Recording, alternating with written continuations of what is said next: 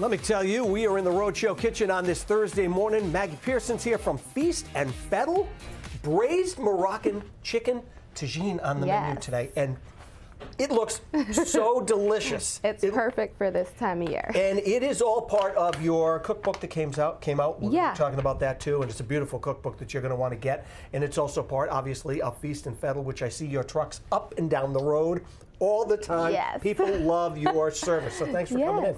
Thank you for having me. So talk to us about what you're gonna make today, and I know it is in the cookbook, and what the ingredients are that we need to kind of put this together. Yeah, so my debut cookbook, the Feast and Fettle cookbook, came out October 15th, and we're gonna make Braised Moroccan chicken tagine, which is actually a member favorite recipe. It's a Feast and Fettle recipe. It's a Moroccan-inspired dish, and it gets its name from the tagine that it's cooked in. Yes. At Feast and Fettle, we're making like thousands of servings, so we don't use a tagine. It's basically like a braised dish, so I'm gonna make it. You'd be fancy if you did. Yeah, we would be fancy, and you know, on TikTok, we're getting like, oh my God, you guys aren't using a tagine, and we're like, we just can't find one that's big enough. Got it. So I'm actually going to use a Dutch oven today to show you that you don't need the cooking vessel to make the dish. Right. But it's essentially a braised chicken dish, like a slow cooked stew. Okay. And I use chicken thighs, and it has like a lot of warming spices in it. So this is like cinnamon, paprika, ground ginger, cumin, turmeric, and coriander. And then you cook it in like a chicken broth. It has carrots, olives. You can use different types of olives. I'm using Castelvetrano olives. And it gets sweetened with actually a little bit of apricot jam. Ooh. Well, it smells absolutely fantastic. We're going to talk with Maggie about the cookbook and Feast and Fettle, the service. So look, maybe if you don't want to make this, you can have them make it and deliver it right to your house. How great is that? We'll do that in just a little bit. Back to you.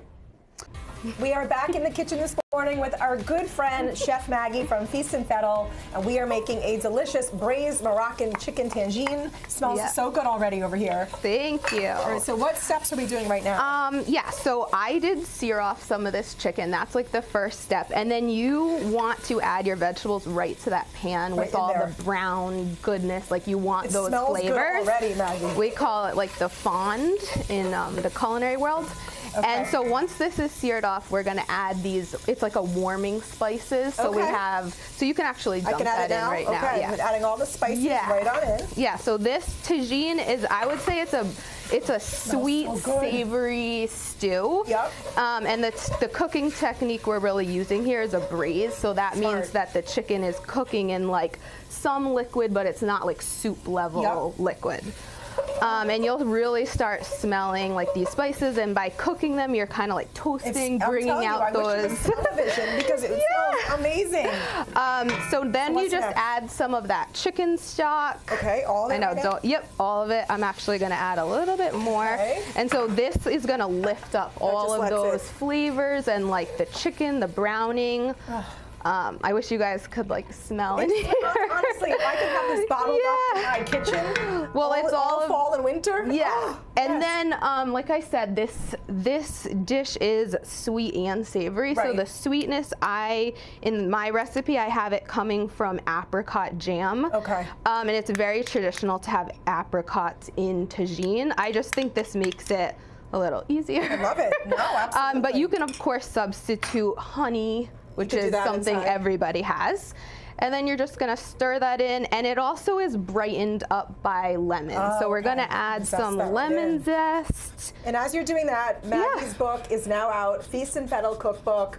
We remember when Maggie was talking about this cookbook, and now it is finally, it's been born. It's available on Amazon, on obviously the Feast and Fettle website, local bookshops. Make sure you get this. The pictures are amazing. The recipes are amazing. It really is, I mean, it's such an accomplishment. Thank you Congratulations so much. I mean, it is like another child. Yes, I was like 2.5 years in the making, and it's finally here, and I'm so happy to share it with everybody. And I just want everyone to cook the recipes, you know, get the pages dirty, write in the margins, make the recipes your own. They're very forgiving, user-friendly. Which is what I love about your recipes. And you also have an event this weekend too, where someone could come, they could get the book and have it signed as well. Yeah, so I have an event at Hope in Maine this weekend, and it's in partnership with Barrington Books. Okay. So they'll be there with books available.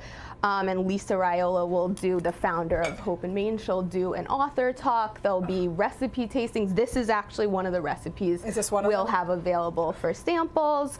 Our chefs will be there. I'll do a signing. It's from 1 to 4. It's also the Warren Walkabout. So there's lots going on in town. Lots going on, but definitely make sure you get over there, get the buy the cookbook, get it signed, meet Maggie, get a photo. She's amazing. Okay, so now. So so we added the chicken in there, and really all we're gonna do is cover this up. Okay. And we're gonna pop it in the oven for about an hour. And the chicken, I mean, I have it obviously like the magic of TV. I have one over there that's done. The chicken will be super tender. You can like take a fork and kind of, I like to break it up a little bit. Yes. Yeah. And then I add Castle Veltrano olives. I just like to add these at the end so they stay, like the texture stays there. And then we finish it with fresh herbs, so this is parsley and cilantro, and then some lemon juice, and you're good to go. And I mean, it looks incredible, Maggie. Yeah, it's perfect for this time of year. I like to serve it with like flatbread, pita, saffron rice, and it also tastes really good multiple days. Like it's a good like make ahead dish. Yeah, I love that. You know what? I was talking to you this morning when I came down just to say hello, give you a hug. Did you ever in your wildest dreams think that your business would be where it's at?